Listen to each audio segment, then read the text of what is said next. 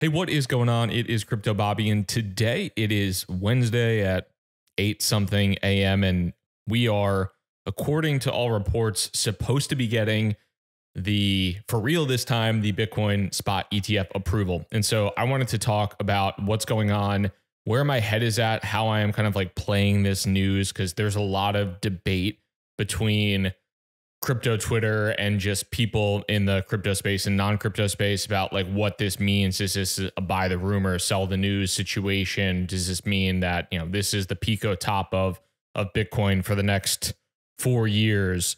And so I want to talk about all of that and a little bit more in terms of a really interesting tweet from Ansem on Twitter, or a Twitter poll that I think really goes to show the potential benefit of patience in the crypto market and just the mindset of so many people within this space. So we're going to talk about all that and more in today's episode. And so just to set the stage, as of recording this, it's like 8-ish a.m. right now on Wednesday, January 10th. And Eric Balchunas, who if you don't follow, but you probably do if you at all are on Twitter and care about this Bitcoin ETF, but he tweeted this at 7:30 this morning.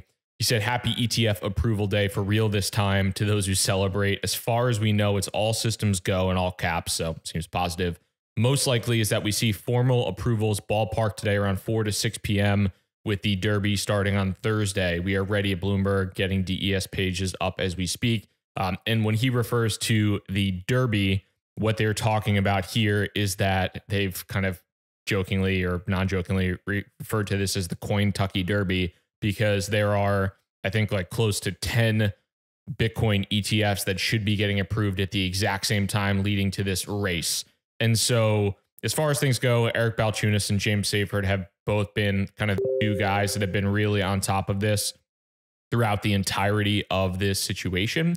And so I would, if you don't follow them on Twitter, I would just go to them for a lot of the news. When I think about how I'm generally playing this right now, kind of in my mind, it's basically, instead of buy the rumor, sell the news, or buy the news, whatever it is, I am in the position at this point in time that I bought the rumor. I've been buying crypto, and basically I'm fully allocated to this space.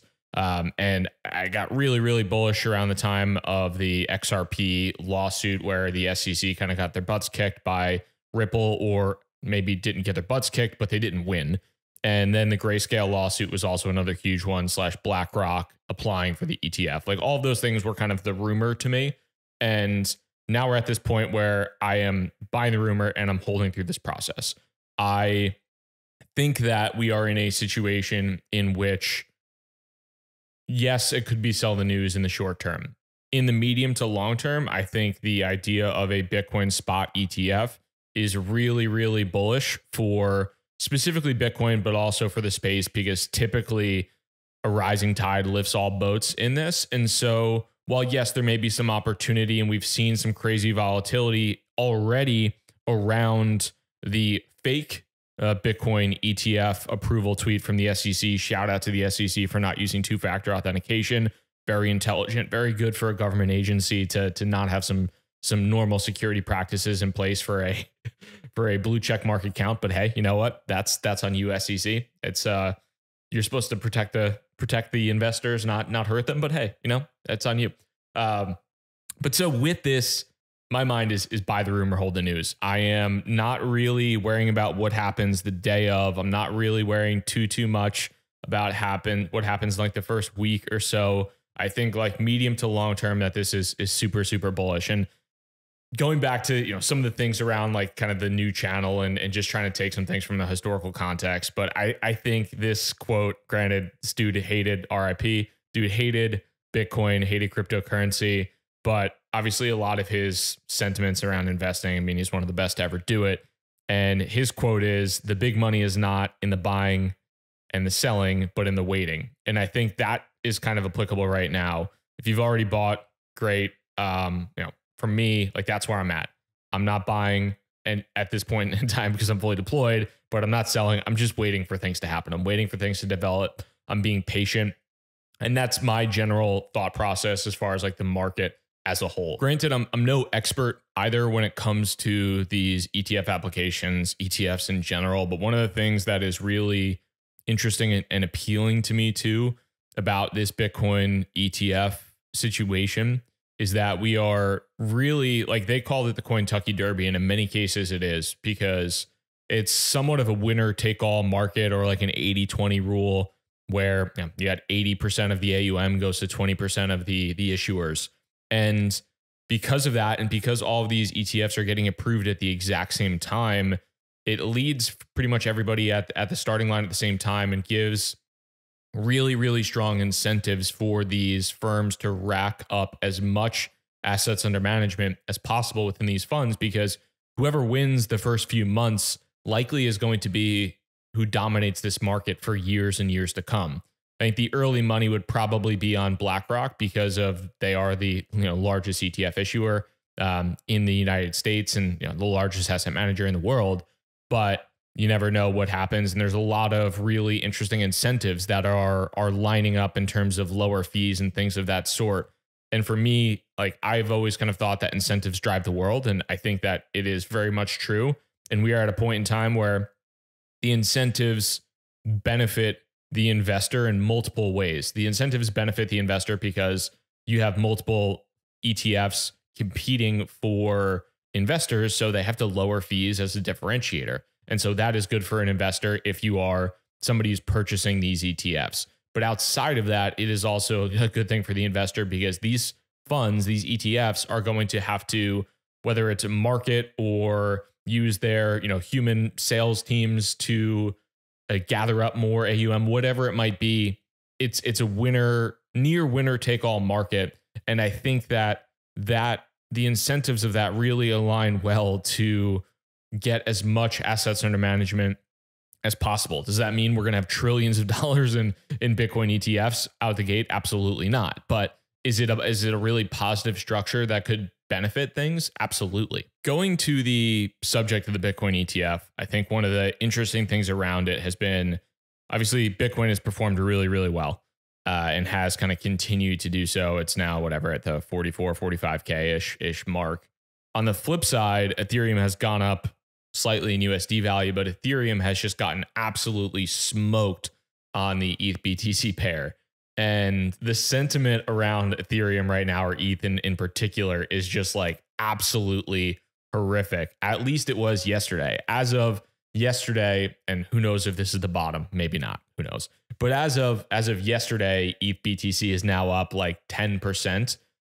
From what was a bottom over the past, I think, 2+ years, which is pretty crazy. But the sentiment is so bad. And I think for me, one of the things that I'm thinking about too, as well as what has happened, is like my initial thought on this. I tweeted this back in December 19th, and one of my crypto Twitter friends, Bully, tweeted December 19th, I would not feel comfy holding a bunch of ETH here. Bitcoin is king. It has regulatory clarity. ETH ETF is incoming. It's an absolute beast.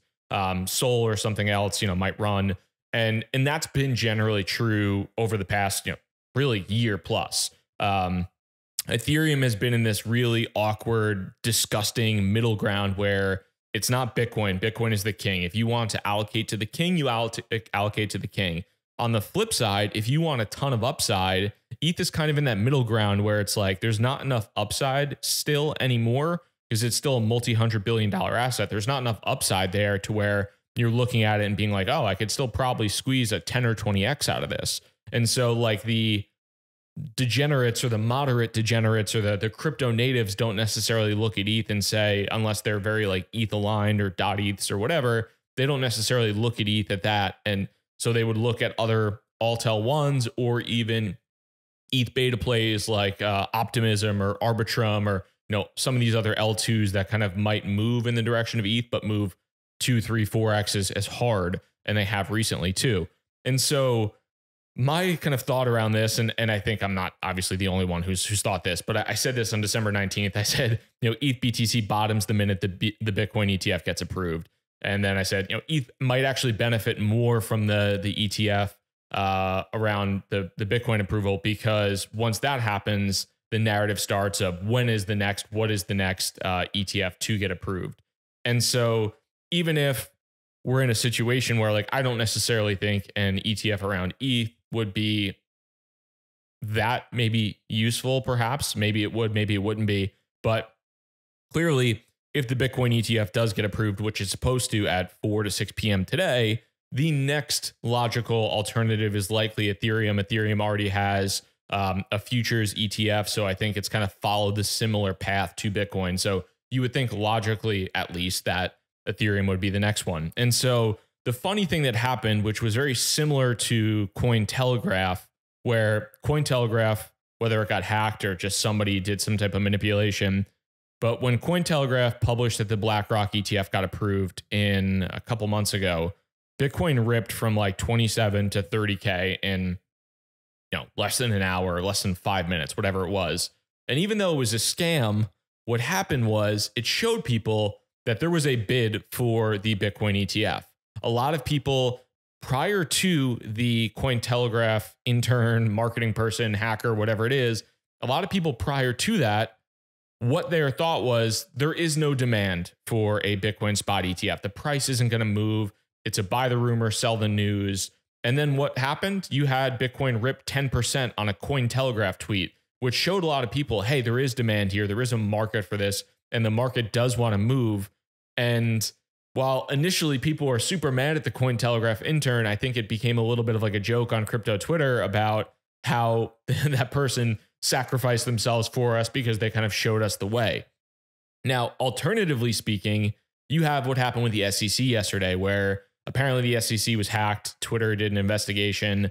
The SEC was hacked because they didn't use two-factor authentication, and somebody published a very realistic looking tweet about a Bitcoin spot ETF approval.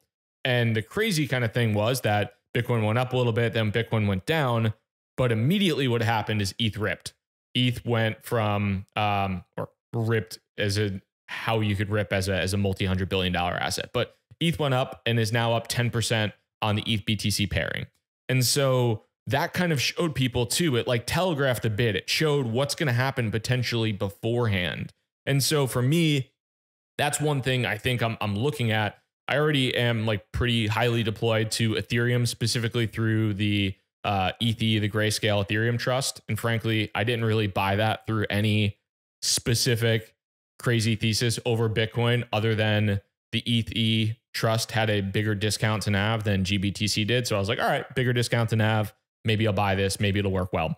But so I look at this now and I think this might actually come true. The ETH BTC bottom might actually be in. There is a bid waiting for Ethereum once this Bitcoin ETF approval happens.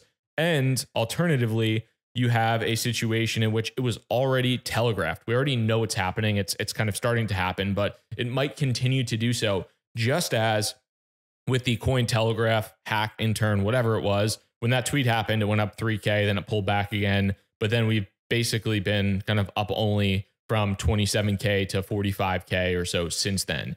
And so I think this is one of those things where it kind of gave us whoever this hacker is, whatever they did, it gave us perhaps a glimpse of the future into a really strong ETH bid at the moment in which people have been the most bearish. There has just been an insane amount of hatred on ETH as an asset, maybe deservedly so, maybe not so. And the last thing I want to talk about isn't specifically relevant to perhaps the Bitcoin ETF, but kind of is in the greater context of things. And this is a tweet from Ansem, who I'm sure a lot of you guys follow on Twitter. And he put out a poll that got 42,000 votes. And granted, this certainly skews crypto Twitter natives because that's who follows Ansem. But he said, which would you rather have?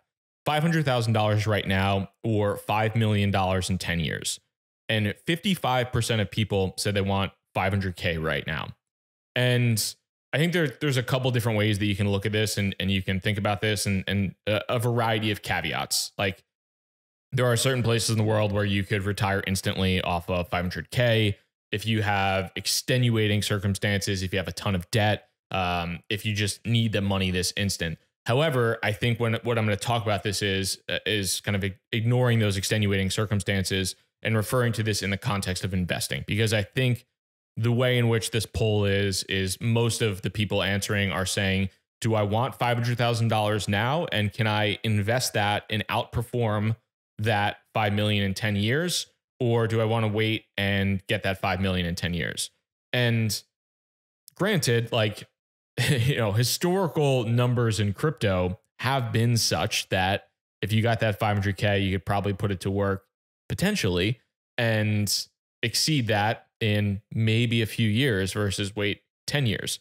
However, that's probably not the logical thing to do. I believe somebody did the calculation and it's roughly 26%, basically making 26% a year compounded for 10 years, which is insane performance. Like if anybody in the traditional finance world could get 26% a year for 10 years compounded, like they would take that in a heartbeat. And so what I think this goes to show, and just like where kind of this is in my mind, is that most people want to make it right now. I mean, who doesn't want to make it right now, right? You want to make as much money as quickly as possible, as easily as possible. That's basically the mindset of crypto Twitter. That is basically the mindset of most investors in the crypto space. Many of them do not lack the patience to let things develop. And as such, you see 55% of people say, hey, I'd rather have 500K right now so I could, gamble it potentially, versus just wait 10 years and make $5 million and probably be in potentially a much better off situation. And so with this, I think, especially as you are around the Bitcoin ETF, there's going to be a lot of people that are going to be trying to quote unquote make it right now. They're going to want to be in a position where they can make that 10x in a month. And yes, a ton of people make 10x's, 50x's, 100x's all the time in crypto.